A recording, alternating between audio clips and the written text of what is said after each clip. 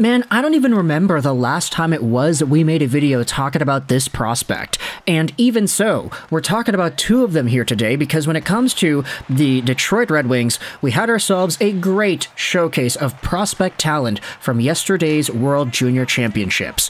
I'm sure y'all are familiar with the fact that Axel Sandin Pellikka got himself the Best Defenseman honors at the World Juniors, how he was a really good point producer, and how he was setting up guys left, right, and center, especially in that gold medal game. But ultimately, it was another Red Wings prospect who had himself the last laugh in this tournament. Because, as Team Sweden was defeated by Team USA, the goaltender on the opposite side who walked away with the first place prize happened to be Detroit Red Wings' second-round pick in the 2023 NHL Entry Draft, Trey Augustine. Now that, in itself, by the way, is a pretty good stat because Augustine, as we had said, just recently drafted, 2023 guy. He's 18 years old, and he's already got World Junior Gold. In fact, that's his second World Junior medal because last year he had bronze with the same USA squad. The fact that the gold medal winning goaltender, which is a tongue twister, try saying that 5 times fast, the fact that he's only 18 years old and is eligible to return next year is a pretty good sign. Because when it comes to Augustine and what we learned about him from this tournament, there's a lot more to love out of his profile than there is to not. We'll also talk about the biggest question the Wings may be facing as a result of this progression.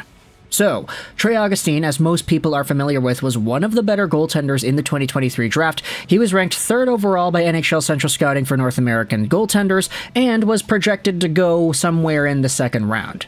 That's exactly where the Wings took him, at 41st overall, and Augustine happens to be one of the smaller goaltenders that was available in that selection. 6'1", 179, definitely not tall for a goaltender.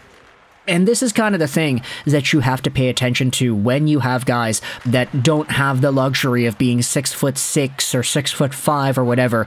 Smaller goaltenders normally have to do things differently. It's just kind of the territory of the circumstances. So for Trey Augustine, there's a really specific kind of athleticism and awareness that he needs to have developed in order to become the goaltender that he is today. We've read this a few times, but let's just get the refresher out of the way. Scouting Report and Elite Prospects says that Augustine has an excellent technical foundation. Whether you're talking about his post-sealing ability, his hinge when he rotates, or the strength that he has when he pushes off the post, he ranks high in every regard.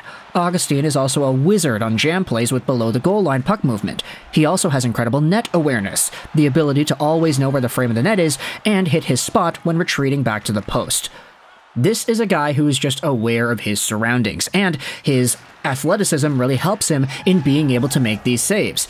We saw this at the World Juniors as he posted up a .936 save percentage in 4 games played with a .175 goals against average. He had a stellar World Junior tournament, and it was interesting to see how he wasn't named the tournament MVP for goaltenders. That honor belonged to Hugo Havlid, whose numbers on the tournament were still good, but not as good as Trey Augustine's. You could probably debate that, okay, maybe there was some hometown bias there. I don't really know. You could talk about the quality of the saves too. Augustine had a few breakaways that he had to stop as well, but Hugo Havlid, I feel, needed to be a bit better in the earlier games, especially since the final game, the gold medal game, saw Hugo get lit up by the American goal scorers, so maybe that's what tanked his save percentage. You could say beforehand he was already up there. But for Trey Augustine, as we had said, the fact that he is an 18-year-old goaltender who won this tournament and got the gold, that's a pretty good feat, because when you talk about the other goaltending prospect that a lot of Wings fans have been hyped up about and excited to see, Sebastian Cossa, who is currently playing in Grand Rapids, he may not be the #1 goaltending prospect in the Wings system right now, depending on who you ask. Now, of course, momentum plays a big part into what we feel about prospects, and for Trey Augustine, he just had such a good tournament to go with his NCAA numbers, but for Sebastian Cossa, this is a guy who, when he was Trey Augustine's age, did not exhibit the same level of success, and that is where the question lies. When Sebastian Cossa was 18 years old, in his draft plus 1 year, actually he was 19 for the majority of his draft plus 1 year, but we'll just say draft plus 1, Cossa did make the World Junior team for Team Canada back in that tournament. He only had 1 game played, and he had 2 goals against and a .917 save percentage. Definitely not bad, but the fact is he wasn't the #1. Cossa also had a .913 save percentage with the Edmonton Oil Kings and a .228 goals against. Now, those numbers are not bad per se, but they weren't the same amount of numbers that he had when he was drafted initially. Cossa, in his draft year, had a .941 save percentage and a .157 goals against in the WHL. This was the weird COVID year where a lot of the prospects were actually in the AHL, and it was very odd just to see some of the lineups here. Guys were scoring goals like crazy. Goaltenders were making saves like crazy. It was very contradictory when you think about it. But Sebastian Cossa, when he was in this spot as a first-round goaltender, he had a decline from his draft year to his draft +1. Trey Augustine, you could debate, has had the opposite. He was a great goaltender with the NTDP, .926 save percentage, 33 games played, and in the NCAA at 18, he's doing pretty alright too, with a .916 save percentage and a .297 goals against. But Augustine did play at the World Juniors last year, posting up an .891 save percentage and a .285 goals against. Now, the numbers aren't great, but he still did have a winning record. He went 4-1-0 in that year's tournament, but this year's tournament was so much superior, with better numbers, a better record, and more confidence too, since he was the guy to take home that gold. Now you could say, okay, well, that's probably just in line with the progression because, I mean, he was the main guy last year pretty much, so the fact that he had that year of experience and now he's getting better, it just bodes super well when you think about the international competition and what this means, how this could be indicative of what Trey Augustine's path could look like. Because being an 18-year-old goaltender in the NCAA and getting the starting job, that itself is already a pretty big deal. And the fact is, I mean, his save percentage and goals against average, they're not like top of the NCAA type of numbers, but it's still a huge progression to go to from his NTDP days.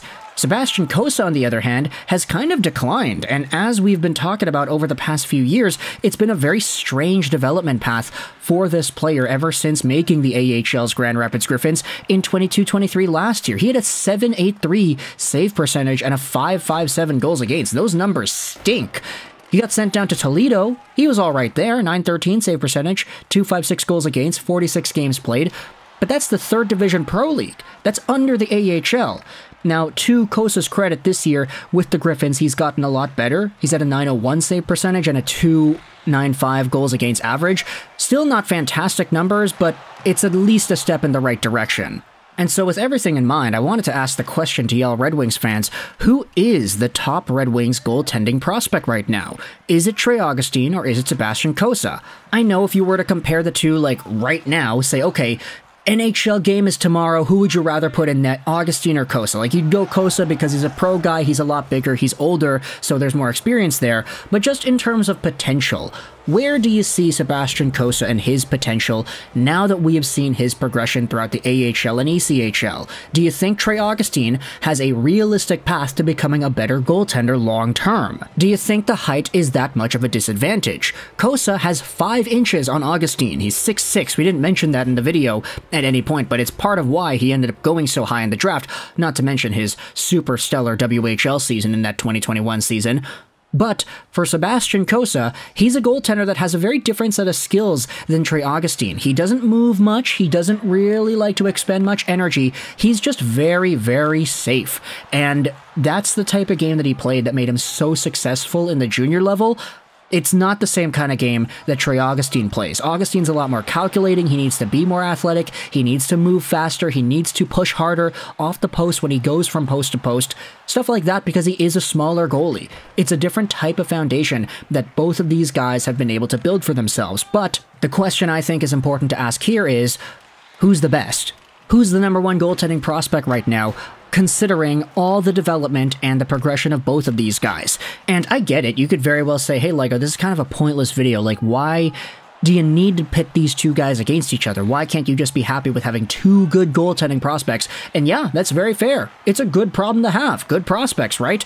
But I'm just bringing it up because for Sebastian Cossa, there is a very legitimate argument that you could say that he's actually declined in terms of his overall hype level and progression from when he was a draft-eligible prospect. We all thought this guy could be an elite goaltender challenging Wallstead for best goalie in the draft when he was drafted because of that WHL season, but now he's struggling hard in the AHL. Jesper Wallstead is playing in the AHL too, but he's looking fine. He's doing really well.